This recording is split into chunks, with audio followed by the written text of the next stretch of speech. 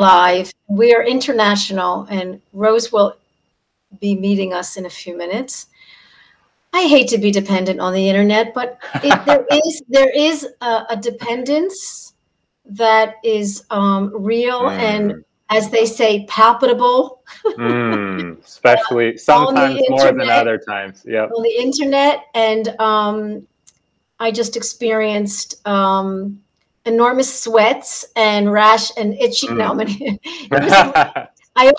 happens to me. It's been like almost 2 years that Rose and I have been on, and with my other co-hosts, and stuff happens, and she always says to me, "Don't fight reality."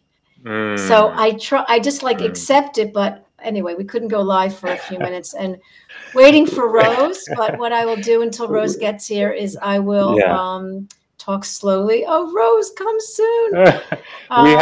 We have to accept reality, Tova, but we don't have to like accepting reality at the same time. Right. It's exactly. Here Rose is. Rose. Yeah. Here it goes. Yeah. Now the show can go on. We're live.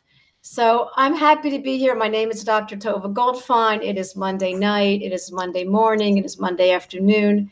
And my co-host, Rose Hoy, is here to introduce our guest. Hi, Rose. Good morning. Good morning, Tova. This morning, we have the wonderful guest, Matt Jarvinen. Now, Matt is an ISTDP psychologist, and he's going to speak to us about our attachment to God, or our personification, I suppose, of God.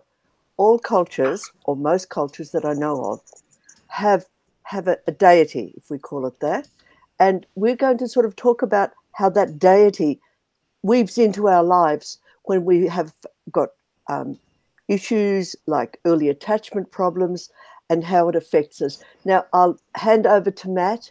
Please, Matt, give us a little bit of a background of how you became interested in this area, and then talk about that attachment to God and how it applies to us and how it applies to people who are suffering in chronic pain. Absolutely. Thank you for your time. Absolutely. I'll do my best. Thank you both for having me. Hello. Quick, so I can deal with my last bit of anxiety. Did I spell your name right? Oh, you nailed it. Okay. You nailed it. That's, yeah. Okay. It's not always easy to do with that many letters, but you nailed it. Yeah. Okay. Thank you. Yeah. Well, thank you again for having me. Hello to you two. Hello to the audience who's listening. Very excited to be here. Happy to bring this passion of mine to this audience. Thank you for inviting me and being interested in this topic as well. I recently shared this topic with an ISTDP kind of community of therapists and had just some very interesting responses and feedback. This is a very underrepresented topic in the world of therapy as a whole, but also within ISTDP. So I hope to give some, helpful information on the topic to help people feel like they have a place to share their spiritual experiences, to be able to share their faith backgrounds. Therapy sometimes is a place where your spirituality or your religion is taboo conversation, that you're supposed to leave that out in the waiting room when you come into the therapy office sometimes. And that's unfortunate because people's spirituality is often the most central and important part of who they are and what forms their ideas about what a good life is. And so, it would be really unfortunate if we had to leave that outside of the therapy room. But there's actually a lot of research that says that's often what happens.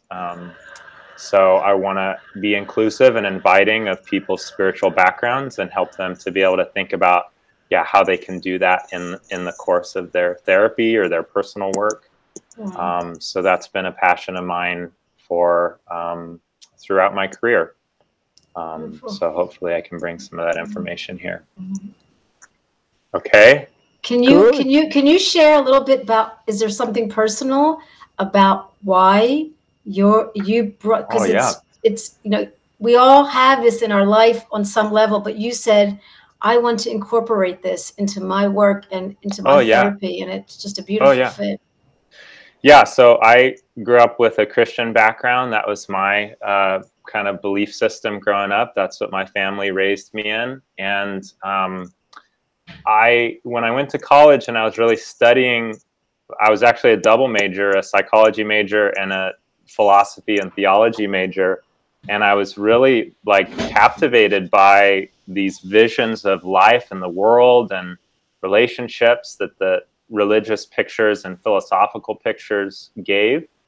But they didn't always, like, I was looking at my community of, like, my faith community of people and being like, we're not living the ideals that this whole big picture is like telling us we should live. And why is that? Why, like, we're all hearing these messages and these sermons about how we're supposed to live, but it's actually harder to do that than just hearing it and going and doing it. So I was really fascinated by that, both with just people I interacted with myself. Like, okay, I'm trying to live a certain way, but I'm really anxious. Like, I have a really hard time trusting God, even though that's what I'm supposed to do. Why is that? You know, and what's going on there? And so that's where the science of psychology was always so fascinating, to say what makes people tick and what makes people work and what's going on under the surface. And how do we understand when people's faith isn't just able to be naturally and readily experienced? So that's how I got into it, and just kept studying. And that's where I went to Fuller Theological Seminary for my clinical psychology degree. Wow. Is to just get more of that integration so that I could help people like myself who were struggling to understand how they fit their faith with their psychological world. So it's been a passion of mine all the way. Beautiful. Yep. Yep. Good. Well, you know, Good. One of those things that, as I was speaking to Matt originally, was that sort of like we have a sense of awe when we move into that presence in ourselves. And I think that that's what we're searching for, is that sort of sense of awe about our lives. So could you draw a little bit more on that, Matt? Because when people are in chronic pain, there's no awe going on. It's just get up every morning and try and put 2 feet on the ground and just keep going. Right. And that area is just sort of pushed away or drawn in, one or the other. And one of the things you said is that either this idea of God is either compensatory or it's adds to our lives. Would you share a little bit about your understanding there? It's so important. Yeah. Yeah. And if at any point going to some of these slides and talking more about them would be helpful, I'm happy to transition. But the real thing for me is, okay, how do we experience the fullness of what we think a good life is? And what then stands in the way of that? And is it chronic pain? Is it anxiety? Is it depression? What is it that stands in the way of us being our full selves, our best selves? What stands in the way of us being able to experience awe at the beauty of the world, or at how we experienced, God's provision over something in our life, or whatever it is, whatever our spiritual truths or realities are based on people's background, what's stopping us from being able to fully experience that?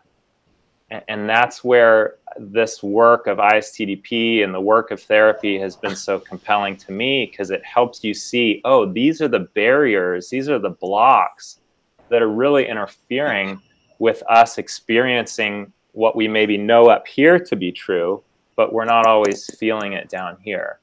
And so how do we kind of put those things together is really what ISTDP and what therapy has helped me do personally, but also has helped my clients do, is to be able to experience awe when they know they should, but they aren't feeling it because they're crippled in some other kind of way. Yeah. Yes. So the second thing you mentioned was the correspondence and the compensation. Yes. Right? Those different hypotheses. So, Yeah, I wonder if laying a little bit more of a framework would help us understand that. What do you think? Should I say a little bit more about the background there before we get into that? Or definitely. Yeah. That was my sort of introduction to. Yeah, to slide into that. Yeah. So, yeah. Should we pull up the slides? Maybe I'll show a little bit of the slides, and then we can shift into that. Okay, so I'm gonna go into the studio, and I'm gonna put up the first slide and leave you and Rose on to have a little discussion. Okay. And then just tell me, say number 1. I'm gonna bring this up. Okay. I'm gonna bring me down, and just let me know. Great. Yeah, I'll cue you to shift forward. So yeah, let me say a little bit about some of the background and just tie some of this so we can have a foundation upon which to ask some more questions, and you in the audience feel free to jump in and, ask clarifications throughout. I'm happy to pause and have some conversation around it.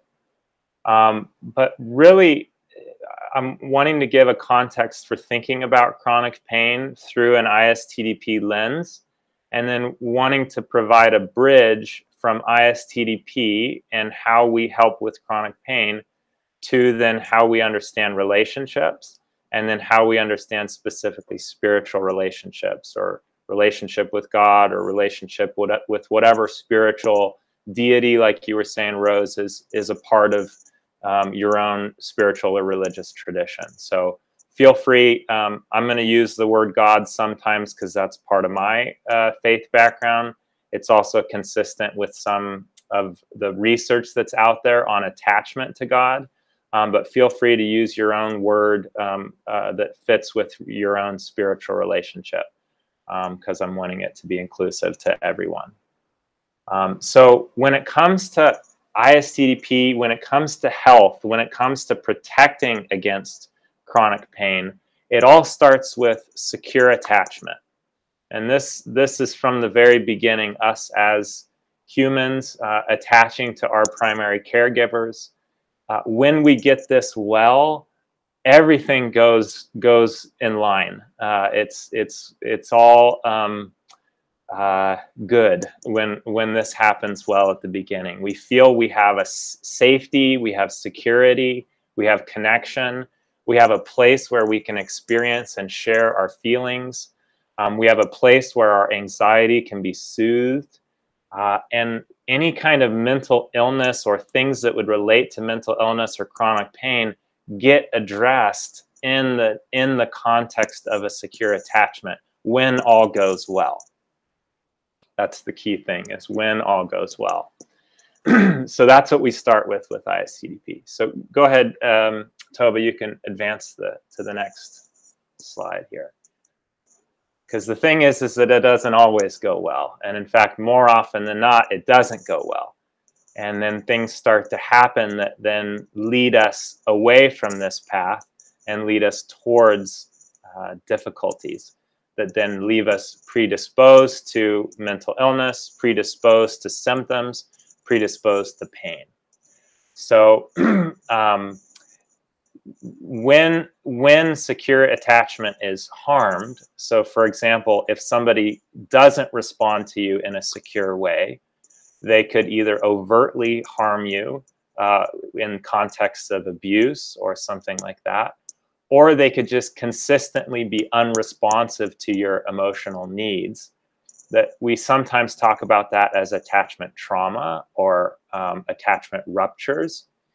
But what happens then is there's a number of pathways that this then leads to chronic pain. So one is it leads to painful and conflicted feelings. So if we have a caregiver who lost it on us and physically abused us, we're going to have a big emotional reaction to that. We might have emotional pain. We might have rage. We might have guilt about feeling rage towards somebody that we love also. We might have grief. So we have all these very intense feelings that get activated. But now the safe person that we're supposed to share those feelings with was just the one who abused us. okay, so now we're in a bit of a pickle. So what do we do about all these emotions that now are not able to be freely expressed because our caregiver now is our abuser as well? That's where anxiety starts to come in. And this can lead to additional loading of physical pain. So you've had ISTDP speakers on before. They've talked about the pathways of anxiety in the body. Those primarily take the form of striated muscles, smooth muscles, or cognitive perceptual disruption. So it's a mouthful, but what that means is that anxiety about feelings can get channeled into the body through our nervous system in different ways. So the striated muscles is like tension-related muscles. These are voluntary muscles. So you can get pain like back pain, tension headaches, fibromyalgia, various symptoms associated with just chronic tension in muscles. That can be one way that pain occurs. You can get smooth muscle associated pain, which is typically in the stomach or the GI or bowels. You can get irritable bowel syndrome. You can get ulcerative colitis. You can get other gut-related difficulties associated with anxiety. Cognitive perceptual disruption is when people get dizzy or faint or blurry vision or ringing in their ears. I have a local ear, nose, and throat doctor who refers me people because she has people who have ringing in their ears. She does a physical exam and everything's fine. And then she knows, okay, it must be anxiety related, and so sends them over to me. But really, this anxiety is caused by just people being anxious about their feelings when they don't have a safe caregiver to share those feelings with. And in the context of attachment, trauma, and abuse, this can really come up very habitually. You can think of somebody who is sad, but every time they're sad, their parents say, "I'll give you something to cry about," or "Big boys don't cry," or "You shouldn't be crying over that," or whatever it is. It's really going to start to make a person anxious whenever they have feelings that their caregiver is not okay with them feeling. So you can think in your own life or your own family growing up, what are the emotions that I could more readily feel and share, and what are the emotions that were difficult for me? Right. Very well explained. Rose, did you want to comment on anything before we continue on? Did you want to make a comment? Well, thanks, Matt. It's been really... It's really beautiful to explain. I remember hearing this when I first met Rose, and I was just like, whoa, it's all amazing, but I didn't put the pieces together. And then I think some of the clients that Rose and I have seen, that she's seen, they really, it just makes such perfect sense. Yeah. The body and the mind. Really, absolutely. Really. Absolutely. Yeah. And how then when these things get triggered in the body, that it can really, these all can happen on an unconscious level. And so we don't even realize they're happening. We don't even realize that we're in pain sometimes, or sometimes we do, but we don't realize when our body's tightening up or having these different kind of reactions. So it makes it very difficult to then understand where this is coming from. Yeah. Right. And the emotional pain becomes visible, doesn't it, in the body?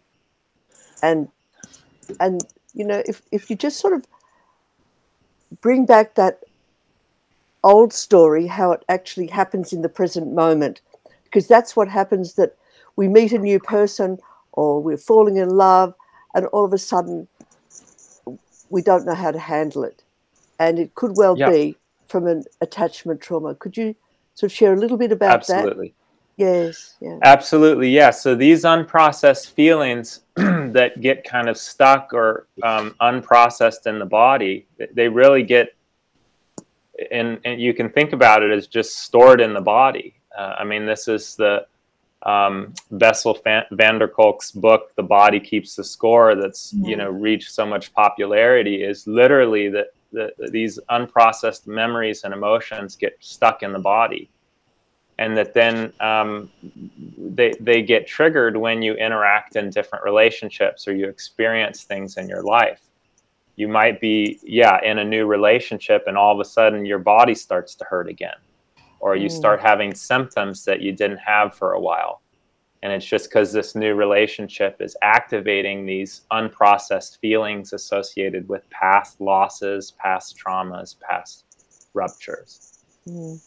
Could we now join that to the God relationship? Absolutely. Absolutely. So part of ISTDP is that we're understanding commonalities and patterns across relationships. So we're seeing how, okay, the relationship in the present links to relationships in the past. And your attachment patterns in the present are mirroring your attachment patterns in the past, which just means your ways of relating around your emotions and around connection. So then as an ISTDP therapist, you're also seeing how is the patient relating to me and how are they handling their feelings in relation to me. So that's what we talk about in terms of the triangle of person, is how people relate to the therapist, how people relate to their current relationships, and how that ties back to the past. Now, what do we do about spiritual relationships? And how does that fit in? And this was really my question, because I had a lot of patients coming in and talking about their relationship with God, because that's part of why they were seeking me out as a therapist specifically. And they said, well, what do I do with, I don't feel connected to God, or I feel that God is judging me, or I feel that I'm depressed every time I try to pray, or something like that. And I said, okay, well, how do I work with that? How do I help somebody with that? And so I wondered, well, does these same patterns that we see with anxiety and responses and different things in other relationships, do those start to show up in the same way in people's relationship with God? And so I started to ask people, well, how do you feel towards God? Because this is what I would ask about other relationships in light of my ISTDP training. Well, what do you feel about God? How do you feel towards God?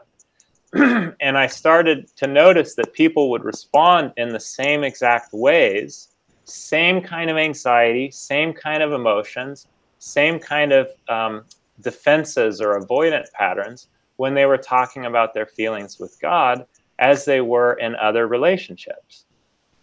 So I said, this is very interesting, because God is supposed to be something different or whatever, and yet fundamentally, people's spiritual relationships are an attachment relationship.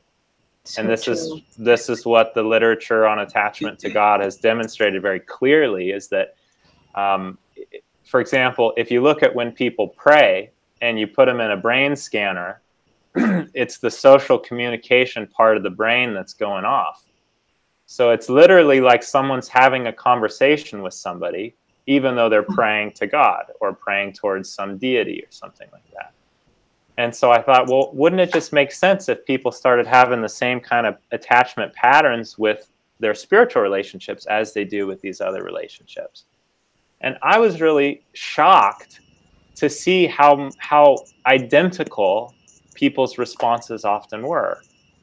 And that's this whole thing that you asked earlier, Rose, about the compensation or the correspondence hypothesis.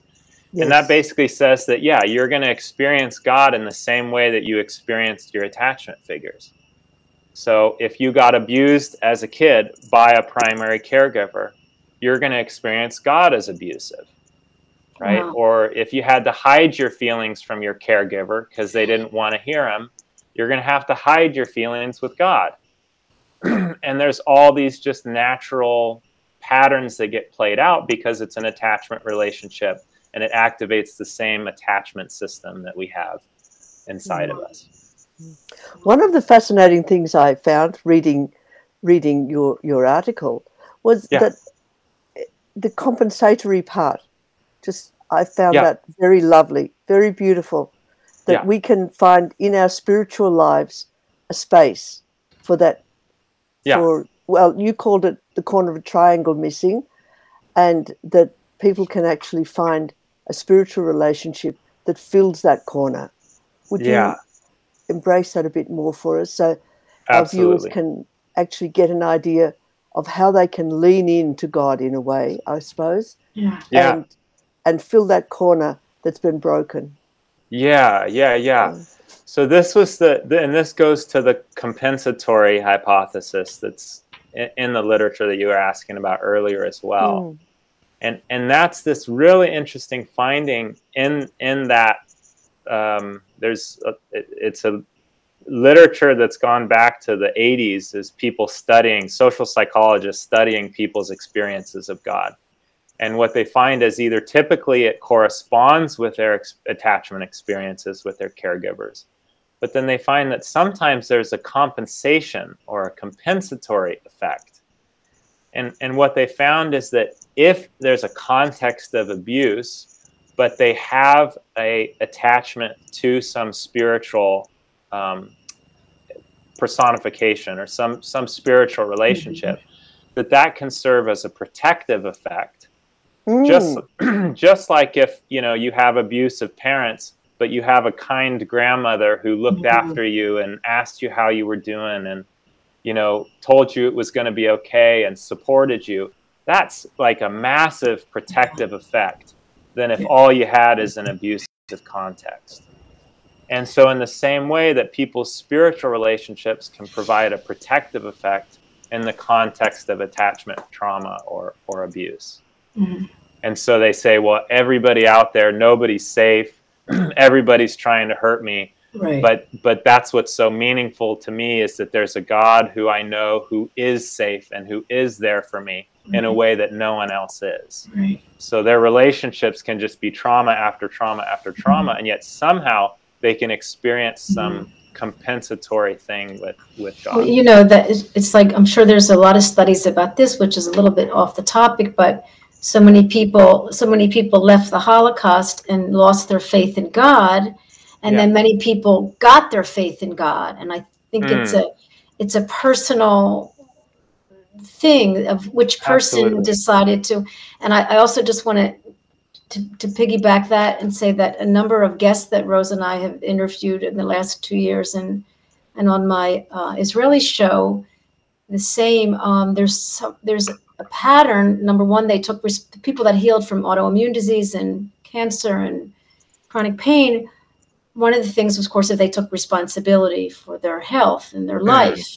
But another thing that many of them did was they had enormous belief in God, or they accepted Jesus in their life, or they got close to the Torah. I mean, and this served a purpose. So I think that's what it served, a purpose and a meaning that gave them a will to live.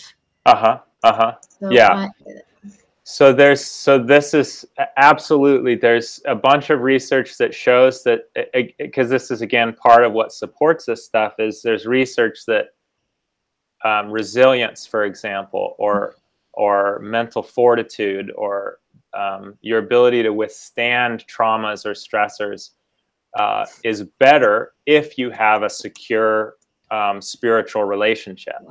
That you have a way of making sense of the world, of making sense of these difficulties, and it again serves as a protective effect. But that's only if you have a secure relationship with God or with whatever your spiritual relationship is. If it's insecure, if it's riddled with anxiety or avoidance strategies, if you don't feel you can be safe and share your feelings, now it's that you don't have good mental health outcomes. You don't have less chronic pain. You actually have more, because now not only are you being traumatized in some way, you experience that as a way God's persecuting you or trying to punish you for the things that you did in the past or whatever it is. So it really comes back to, do you have a secure attachment in your spiritual relationship? Or is it somehow just a reflection of these past abuses or traumas that you've been through? Yeah. Well, I always, for people that have a spiritual background, I always suggest they read the Psalms and read the second half. Not just the good bits, but read the whole lot. Yeah. And sort of, put God on your side, and And then it's very important. I mean, Rose is it's very important that we, we have this knowledge. We know, we have this connection to God, and then some people, it will stay up here and they won't know how to apply it into their. So maybe you can show us, how do we take that connection and then implement it into my stressful day and make my day less stressful? Yeah. Read the Psalms and you can. Well, do I write them over 10, 20 times? Do I, like, I have to own, I have to own them. I have to, act like, something's deeper. So this is where people get stuck. So unstuck us right now. Let's talk. And then we can pull up the last slide maybe too of those ones that I sent you, because it has some tips that would really answer your question there. But so there's this really interesting thing called a God image versus God concept. And this is another thing that's in this literature. And it's you have this concept of God, which goes along with your thoughts about God, or your thoughts about a deity, or your thoughts about how this spiritual reality is. But then you have an experience of it, which is this God image. This is more your emotional response, your relational experience. And these are different things. They don't always line up. In fact, often they don't, because one is based on your experience. One is based on like teaching or intellectual study or something like that. So what's fascinating is when you start to see these differences, and that's where the Psalms can be so helpful, is you read certain Psalms of expression of emotion towards God, and people start to get very uneasy. And they say, wait a minute, are you allowed to say this? I mean, they were, and those Psalms are intense. They're full. Oh yeah. Depth of emotion. The lament Psalms and different things. I mean, there's nothing that makes, I've talked to pastors about this and said, hey, why aren't we reading some of these Psalms? Why isn't there a place for people's lament and their struggle? Why does church have to be a place where everybody's just putting on a happy face, and saying everything's good? What do we do with all of our pain and our grief and our anger and our rage? And where does that go? And because the lament Psalms are there. I mean, they bring that in. I mean, it's just like a part of like the worship was just saying, hey, God, you've thrown me into a pit. You've cast me out. What are you doing? Exactly. Yes. Yeah. And so that's where it's like, it's modeled in a lot of spiritual traditions, is this authentic expression of faith. And that's really secure attachment in my mind, is like, like God can take it, like God doesn't need our defenses and our silence and our like emotional suppression. It's just, we can bring our whole selves, and maybe our caregivers couldn't, but if there's any spiritual reality worth believing in, it's like they can take our heat, and so why aren't we bringing it? And that's where, going through things and encouraging people to share their honest feelings has been a big help for a lot of people, and actually a big way you can help yourself with pain. If you're having pain and you're stuck and you're tight and you're going through difficulties, sometimes just saying, hey, God, this is what I'm feeling, and sharing whatever your honest feelings and authentic reactions are can be a huge way to get a release of some of the feelings that you have. Beautiful. So true. Yeah. So true. It's like neurologically, the research is that when we write things down or say things out loud in the mirror or pray, something neurological changes, something shifts. Yeah. So that's beautiful. Yeah. But there can start to be, just like there's socially acceptable like defenses that people use, or avoidance strategies, like you don't talk about this or you don't talk about that or whatever it is. There can be religious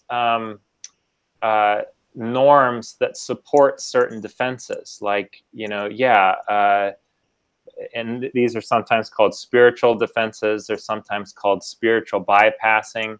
But there are ways in which you take these religious concepts, but they get kind of adopted by defenses, and then you start using them in a defensive way, even though you think you're just doing whatever the religious answer is. Can you give us an example? Totally. So, like, one thing that people say is like, well, everything happens for a reason. Or, oh, God must be doing something through this, or whatever it is. Now, that might be true, and that might be consistent with your faith experience, that God's in control and that, you know, all this is happening for a reason. That could be true. And if someone's starting to ask you about the feelings that you have about something traumatic that you went through, that might also be a way where you give a spiritual answer, but you're also dismissing or avoiding what you truly feel about the trauma that you're going through. You know, so that's... I think you've got have you got a slide on that? You've got a slide on that, I think. Not in the ones that I sent you. Oh, what a shame. In the other talk, but we can send that YouTube. I've got a recording of that we can share as well. But it's it's things like everything happens for a reason. It's in God's hands now. Just ways of dismissing the authentic feelings that somebody has in response to their difficulties. Yeah, and it has a like spiritual connotation to it that sounds like, ooh, this is the thing maybe you're supposed to say in church, or, you know, or something like that. But it's veiled when you listen to kind of the meaning underneath. It's a way of dismissing their emotions. Could you expand on that in the context of grief? Because I think the way you expressed that was just so lovely.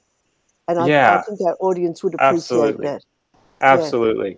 One of my favorite things that has been a part of my family's tradition, this is what my mom used to say to me, this is what my Grammy used to say to my dad, and it's from Scripture. It's this too shall pass, is this phrase. And so when somebody's really struggling or suffering or grieving, it's this kind of this too shall pass, which is this beautiful reminder that your grief isn't forever, you know, and that there is more to life than just your grief, and there's a beauty and goodness beyond your grief. So on one hand, I love that. And on another hand, you're not really joining the person in their grief. That's right. Right? You're kind of saying, hey, get over it. They're not getting validated. Exactly. Yeah. Exactly. Yeah. They're trying to bring their grief to you, and you're saying, well, your grief's going to go away. Right. Okay, thank you. But what about the grief my I'm mother bringing always to you right said now? it to me. My mother always said it to me. Yeah. I have a very conflicted relationship with stuff like that, because there's something beautiful about the vision, you know, of like, yes, that's true. There's a bigger reality, you know, beyond just my temporary suffering and all that kind of stuff. But on an emotional level, and when you're looking through the lens of attachment and emotion processing and all that kind of stuff, it's like, you know, how can we encourage about the spiritual reality while also joining people in their grief? You know, while also having secure attachment. That's really where these two come together. Then it's just beautiful across all levels, as opposed to using a beautiful spiritual picture to dismiss a psychological reality. Yes.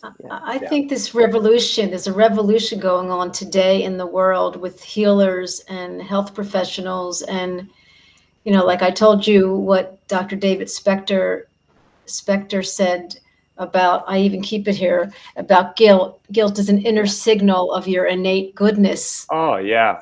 And so here I'm saying, you know, and I remember going to synagogue and saying, well, these people are not role models for us. How do we, my rabbi said, well, we learn from them. And I'm thinking we could rewrite the scriptures, and we could validate and say, this too shall pass. And I know you're in pain, and let's talk about it. Yeah. So what we could do is we are in the spiritual revolution because the things that we're reading and the things that we see online, and the beautiful books and the poetry from Sunita and all is giving us hope. And it's completing that.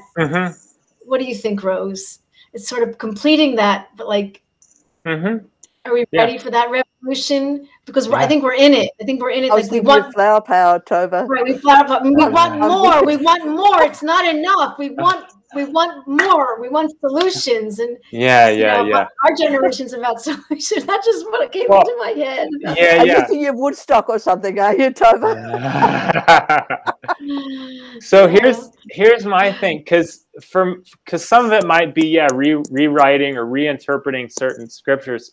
For me, it's like usually there is truth across the scriptures. Whatever the spiritual tradition is, there's beauty and there's truth in it. The problem is how humans apply and interpret that to the people that they're around, and how that gets filtered through their own defenses or religious defenses or whatever that is. that there might be passages that say this too shall pass, but there's also lament psalms which model like authentic expression of suffering, and so I think it's just, well, when are you highlighting what scriptures, and how are you bringing that to your friends, to your family, to your community in an emotionally sensitive way? And what are you highlighting? Is somebody bringing grief and you're bringing scriptures that tell them they shouldn't feel what they're feeling? Okay, then you're just being you're being run by your defenses, as opposed to really bringing the full truth of scripture and how they can meet a person, in the midst of their suffering and in the midst of their pain. Yeah. Right. I mean, that's why I love the Psalms. Well said. Yeah. Out of the depths I cry to you, O Lord. Exactly. The depths of my suffering. I was invited to talk. We had again, this is my tradition, but I was invited to give a talk on Good Friday, which is the day that you focus on his crucifixion. And we were supposed to give this little talk on these different messages of like last things Jesus said on the cross. And mine was, my God, why have you forsaken me? And I thought, okay, this is how perfect that this is Jesus modeling authentic expression of feelings towards God on the cross. It's a way of modeling, you've forsaken me. What, like, why are you doing this? He was really expressing his true feelings. He wasn't hiding. Exactly. Oh, wow.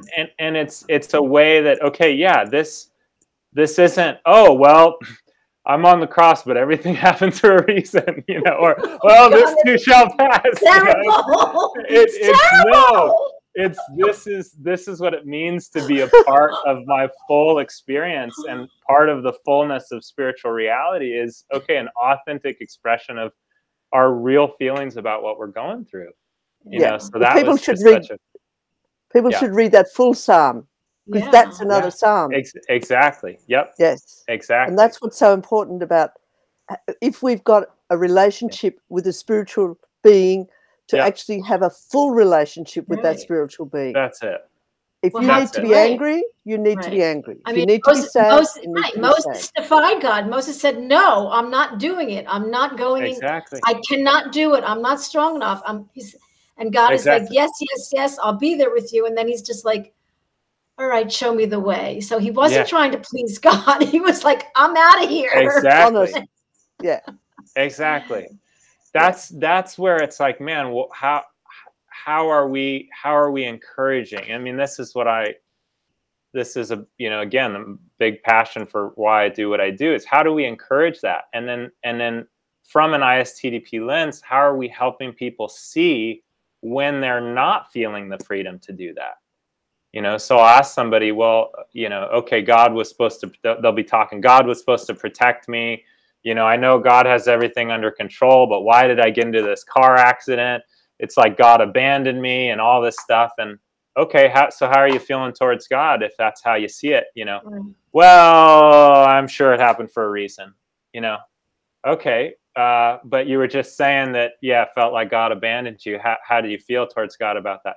Well, I guess I shouldn't have been driving on the road that day, and it's like, okay, so we're seeing that there's just these really automatic ways in which people avoid their feelings. And then it's wow, that's showing up in people's relationship with God too. And it's the same way that they responded. Sometimes patients will say the same exact phrase, I was asking them about feelings with me, and I was asking about feelings with God, both in the same session. And they said the same thing. They said, I'm angry, but I know I shouldn't be. In the same exact way, in 3 different occasions over the course of the session. And it was like these automatic just defenses that show up that just kind of hamper a person from their authentic expression of honesty about their feelings, you know, and it happens with people and it happens with spiritual relationships too. Wow. It does. Yeah. So profound. So profound. So do you want to pull up that last slide, and I'll just go through those little pieces of tips and suggestions and just to make it practical, leave with some tips. And then if you have questions or examples from the audience that you want us to engage with more, or examples of your own experience of this stuff, feel free to throw it in and we'd be happy to comment on it. So this is the kind of encouragement in the end, or the tips, if you're somebody who has a spiritual experience or background, which the research out there says that about 80 to 90+% of the world has some kind of relationship with some divinity or some kind of belief in God or something like that. So if that's you, or if that's part of your experience, in light of what we've been talking about, these are some tips that you can take with you. That should have a direct benefit in terms of your pain. That it's the same kind of process that helps a person in, you know, working with therapy or working in their experience with their mother or their father or their therapist. That the same thing can happen in your spiritual relationship, even if you don't have access to a therapist or somebody who's there to listen with you. But the key things are to be able to share your feelings honestly and openly. To be able to say, like, just let it all hang out. I heard this one talk recently that said, bring your bad theology to God, which was basically like, I know this doesn't make sense theologically. I know this doesn't fit the picture of my religion or whatever, but I don't care. It's how I'm feeling. I'm just going to bring it. And so they brought that in prayer, or brought that in meditation of, this is how I'm feeling. I felt abandoned. I'm angry. I'm sad. God, how could you do this? Where were you?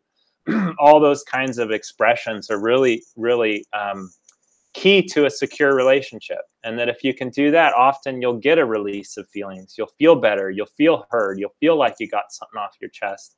And that's that much more emotion that doesn't have to create more anxiety or more blockages in the body. So share honest feelings. Look for spiritual defenses. If you're in therapy, you can look for the same defenses that your therapist points out in your relationship with your God or whoever your spiritual connection is with. So are you avoiding sharing your honest feelings? If you say, God, I'm angry at you, do you get anxious or pain in your body? Is that forbidden for some kind of reason? Is that forbidden in your faith tradition? So, you know, obviously stay congruent with your faith tradition and stick with what's most important to you, but look for some of those inconsistencies. Compare some of your spiritual relationships to other attachment relationships. So say, if I'm having a hard time opening up with my therapist or with my partner or whatever, could it be that I have a hard time opening up with God? Are these similar kind of patterns that I bring into my spiritual relationships that I bring into other relationships? And that sometimes helps cue you into what might be happening in your spiritual relationship as well. And finally, bring your spiritual relationship patterns into therapy. This is not, it's not taboo. It's not off limits. That your spirituality is part of your cultural, your cultural uniqueness. It's part of an issue of cultural diversity. It's part of what makes people who they are and the core of who they are. And so bring it into your work in therapy, share it with your therapist, talk about it, process it, look at your feelings in your spiritual relationships. That's a key way in which you can continue to get this stuff out. Well said, Jim. I just wanted to let people know that these slides, there's a few more. I'm going to post them in the morning on our Facebook, that they're just marvelous and so well done. So if anyone has any questions about that, I'll be posting that, and I can send you, there's 12 of them. A wonderful program. Can you put Robbie's comments up. Yes. Although, will it fit? Yeah. I don't know. Yes, I think it will. I will put Robbie's comment up. So can you see the whole thing? Yeah, I can see the whole thing. Go ahead. Yeah. Yeah. Yeah. You want to read it out loud? Can you read it out loud? Sure. For us? Yeah. Thank you, Robbie, for your response. It's Robbie saying, a wonderful, incisive session and perfect timing. It makes total sense for me, having had no attachment. And even though I had a born-again experience, these emotions weren't healed, and I drifted away and lost my faith. I'm finding since I started my ISTDP journey that God has become a brand new relationship that isn't compensatory, but one that is becoming profoundly healing. And I'm just starting to feel the awe in life. Love listening to this. Thank you. Oh, beautiful. Yeah. So beautiful, Robbie. Yeah. Here's so another woman's asking a questions. So some spiritual traditions are trying to model how we should think, feel, and believe. How can we manage the disempowerment? Isn't putting your life in God's hands potentially dangerous? Yeah, I mean, it's always questionable to me, given that secure attachment is so essential. Whenever spiritual or religious teaching goes against what secure attachment is, that's where I think we have a right to ask questions about that and say, okay, is religion being used as a way to tell me I shouldn't be feeling what I'm feeling? Is religion being used to tell me I shouldn't have safety and security in my relationships? And that's where we can start to ask, well, is this really truth? Or is it that this is a distortion in some way of some spiritual reality? Because I think across religious and spiritual traditions, there's an emphasis on safety and security and trust and peace and all these things. And if it's counter to that, then we're right to ask questions. Yes. Yeah. And often it's the person who's actually sharing that religious background that's got their own problems, their own issues that they needed to resolve before they were giving other people options or exactly instructions. I suppose is the right word. Yeah, exactly. This is the terrible, findings and research and occurrences of pastoral abuse and situations in which people have been abusive from a position of religious power. So it's a reality. It happens. People use their spiritual power or their authority religiously at times to take advantage, or they use it for their own purposes. We're all humans. We all have flaws. We all have defenses. We all have issues. and just being spiritual alone won't heal that, won't take care of that. And so there's sick people across spiritual traditions, and we need to be aware of how spiritual truths are being used for maybe somebody's own purposes. Not to say to distrust your elders or distrust your spiritual leaders, but that we're all human, and to just kind of take those teachings, with that in mind. Matt, could I just draw a little bit more about that when we actually put our spiritual leaders or whatever on a pedestal, it makes it very difficult. Could you actually embrace that a little bit in regards to attachment and to ISTDP? Yeah. Because putting people on a pedestal, we end up then knocking them off the pedestal. So we've got this compliance, defiance type of idealization, compliance, defiance. Absolutely. Yes. Could you explore that a little bit more? Because I think it's important for people in chronic pain. Yeah, absolutely. So with secure attachment, safety, honesty, openness with an equal other who has your interest in mind and you have their interest in mind, that's the ideal, that's the goal. Now, what happens when one person is the ideal and then you're the lesser one? Okay, now they're telling me what I should think and what I should feel. Okay, they're the good one, I'm the bad one. Okay, are we equals who are able to share our feelings and experiences with each other? Or does it start to become hierarchical in some kind of problematic way? So that's where you can start to idealize a person And then if you're idealizing a person, then two of the relational patterns that can go along with that are first some kind of compliance. So I'm just going to go along with whatever they say, right? Or defiance, I'm going to go against what they say, or now they're going to be the bad one, or, you know, or something like that. And that really interrupts just security, openness, honesty, when we're having to just comply with whatever some other authority is telling us. You know, that's akin to a family where you can't speak up against one of the parents, and you have to just say whatever the parent wants you to say. Is that secure attachment? Honestly sharing your feelings about what's going on and having somebody hear you and understand you and collaborate with you? Absolutely not. It becomes something distorted, some insecure attachment that then can suppress people's feelings, internalize people's feelings, and contribute to chronic pain. Yeah. Makes so much sense.